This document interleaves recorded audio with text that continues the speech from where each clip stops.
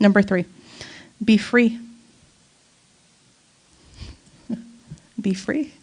Imam al-Ghazali said that the most freeing thing for a person, for a human being, is that they realize that they are able to dispense with everything and anything.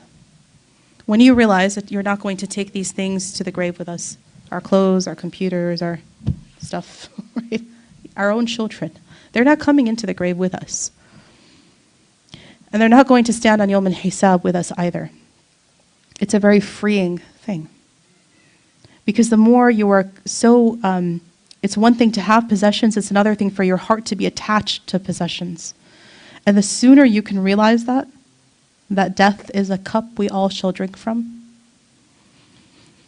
the easier it actually gets. And this is not because the believer is a morbid person, but it is the Sunnah of the Prophet Sallallahu Alaihi Wasallam that when people got a little too jolly and a little too, far, he would remind them with the destroyers of pleasure, meaning death. He would bring up death, and then everybody would kind of like get balanced again. Right? Not despair down here, and not like too up here, but balance. And that was his way, Sallallahu Alaihi Wasallam.